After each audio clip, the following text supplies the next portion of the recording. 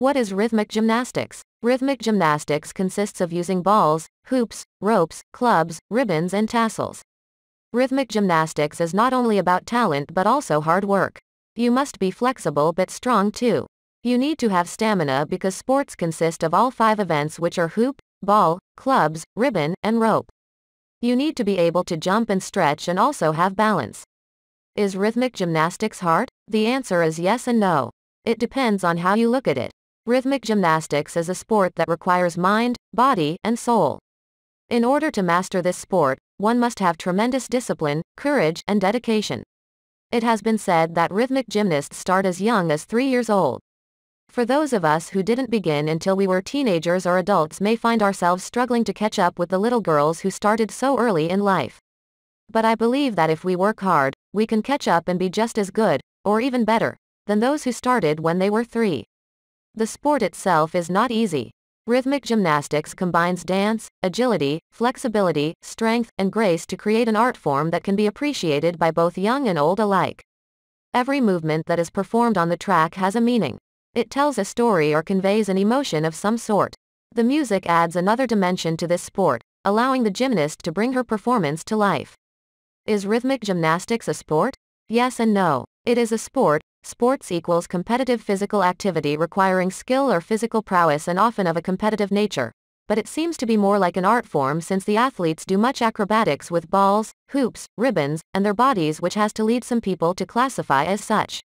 Having said this, there are sports that share some aspects with rhythmic gymnastics, but they haven't considered sports due to lack of competitiveness.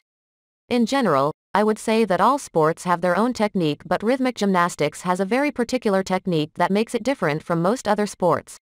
This can make people think that it is not a sport but an art form.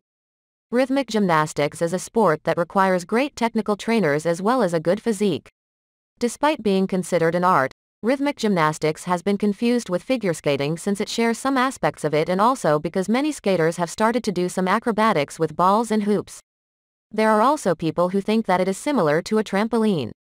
Is rhythmic gymnastics dangerous? The answer is yes and no. It all depends on the athlete and the coach. This is the same for any sport, not just rhythmic gymnastics. Some people can be injured playing basketball or professional football, whilst other athletes are able to compete until their 40s, although this is rare.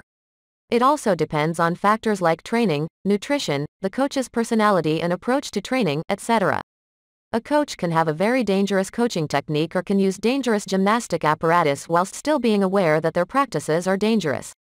The negative effects of overtraining cannot be underestimated in rhythmic gymnastics.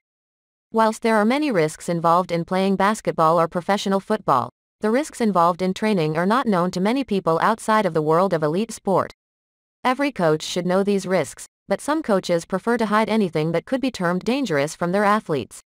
This is always a very worrying situation for any athlete, especially an underage athlete who looks up to their coach for guidance and protection. It is important that parents are aware of these dangers, but they cannot do anything about them if the coach has control over the gymnast's career. Is rhythmic gymnastics expensive? The short answer is yes. The long answer requires some explanation. Rhythmic gymnastics equipment, also known as rhythmic ribbon, costs a lot of money. But before you can get there, you should know that not all the ribbon gymnasts are the same. There are levels ranging from beginner to professional, and they will all use different, and most likely more expensive equipment.